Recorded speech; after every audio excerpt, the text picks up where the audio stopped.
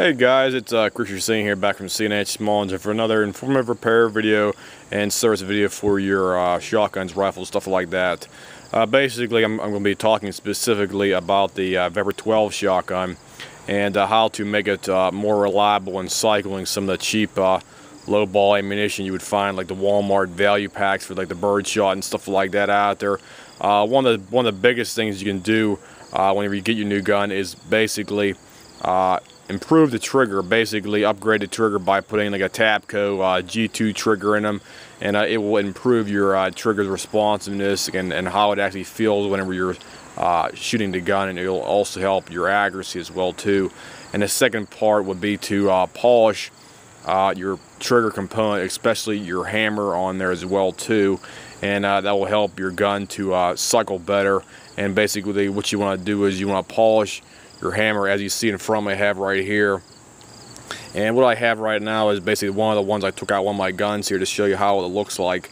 Basically this one right here is a Tapco G2 replacement right here, and I basically did two things you get to basically cycle better. For one thing, you want to polish this quite well on it. However, you don't want to take it down too much, because if you take it down too much, the trigger will not reset in the in your gun's receiver down there for that. You don't want to take too much off. If you take too much off, it will not reset down inside your gun. Your bolt, your bolt carrier will not go over top it properly and reset the trigger mechanism down there for that. So you only want to file down a small portion of it so it will cycle better under for that. You want to do basically the same thing to your called the bolt carrier as well too on these things as well. Basically you want to file down where the angled parts are on the bolt carrier, down where it actually contacts your trigger assembly here as well too. And basically you can accomplish that by doing the following things. The first thing I would recommend doing is getting some emery cloth right here, as you see right here, and basically get small pieces and just buff the entire piece of your trigger right here, your actual hammer. You see right here, your hammer has two little lobes, I call them, on here right here.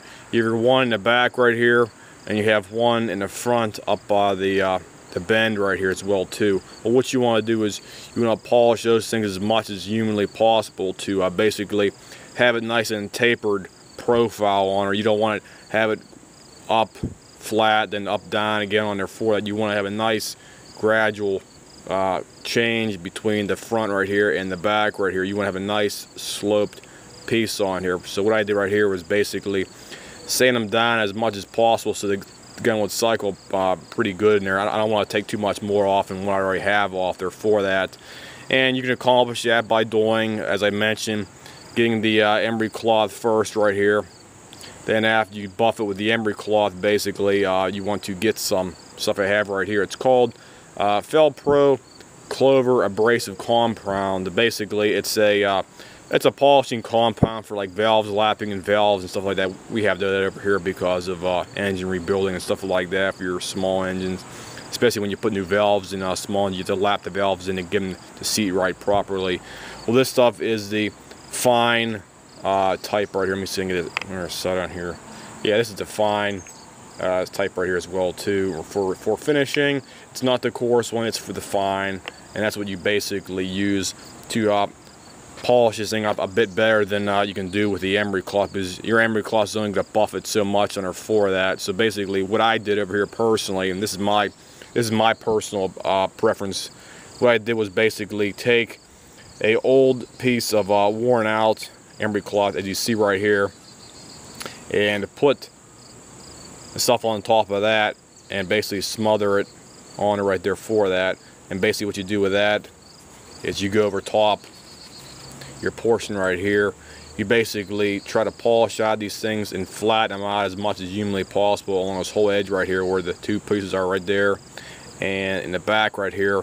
And by doing that, your bolt carrier will cycle a hell of a lot better out there for that. Then after you get done doing that, it might take maybe an hour or 2 hours depending on how long you actually willing to put the time into it. But by doing that, your gun will cycle a lot better. It'll actually reduce the friction it takes to overcome the trigger assembly and reset the trigger and cycle another round into your gun's chamber. and by doing that you free up a lot of friction so the gun is able to function better, so you don't have any hang-ups or it's basically choking on empty shells down inside the chamber area for that. Then after you basically buff it with the fine polish right there, basically, I would recommend getting some brake cleaner. Get some brake cleaner right there, blow it off the brake cleaner, wipe it down, make sure it's completely wiped down. Then the last step would be to get your stuff right here. This is a 3M Scotch Brite, and basically hit that again with a Scotch Brite pad, maybe about 200-300 times. It's along the whole edge of the profiled piece you just redid on here for that. And that'll basically really slick it up on her for that. And you basically want to do the same thing with your bolt care. I don't have my bolt care out here right now for me, but I did the basic same thing with that too. Just to basically, your bolt care has two angle pieces, one in the front and one in the back, and you want to do the same thing with that. You want to have a nice curved piece on it. You don't want it to be down angle, flat, and up and down. You don't want any real sharp angles and stuff like that, but that's where your friction occurs right there for that. And by slicking it up like that, you can basically shoot any kind of ammunition you want out there and stuff like that. So if anybody has any questions, comments, whatnot about something like that, just drop me a line here, leave me a message on my page, and I'll try to answer any questions you may have about improving your Vepr's reliability, especially when cycling the cheap lowball Walmart value pack ammunition. I'll see you guys.